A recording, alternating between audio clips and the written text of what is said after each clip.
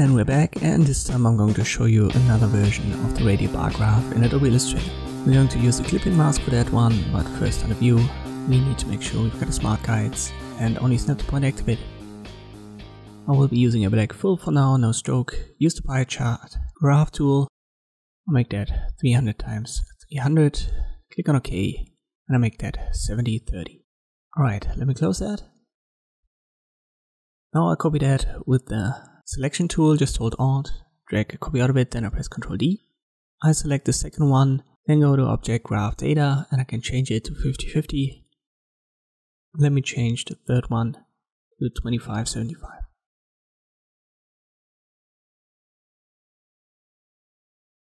So we've got 3 different data sets that we're going to use here.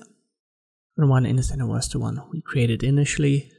Let me select them all, then I go to Object, Expand, and afterwards I want to ungroup it under Object.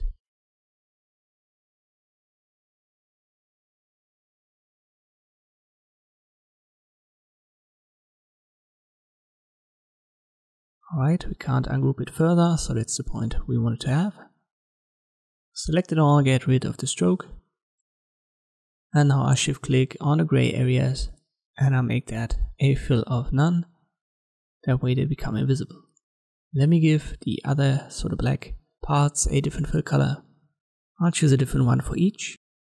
And we are ready for our next step, and that involves the polar grid tool. You can find that under the line segment tool. Then just drag it and use the arrow keys up and down, left and right. So we need 4 of these. So the center one, I'm going to delete it. And we don't want to have one of these radial dividers. I'll hold Shift and it's a perfect circle. Make sure it's selected, go to stroke and increase the stroke weight. I'm going to go high here, somewhere around 30, 36 should be good. Select it, go to Object and expand it, and we need to ungroup that as well.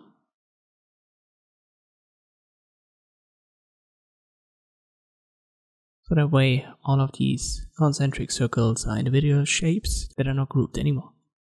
Alright, let me delete the center one, we don't need it, and we've got the 3 that we want.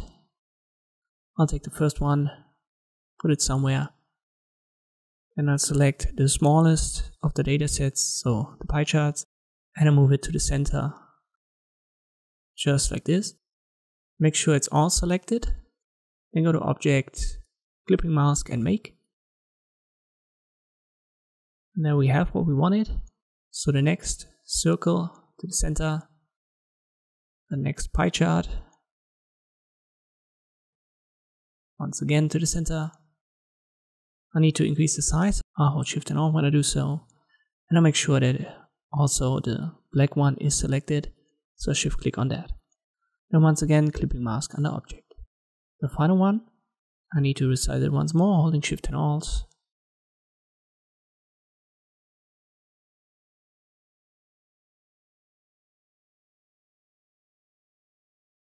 And Shift click on the black one, they're all selected. And you can see we've got a shortcut for that, which is Ctrl+7, so I'll just use that. And here we are. This is how you can recreate this radial bar graph design in Adobe Illustrator. Thank you for watching, and I'll see you next time.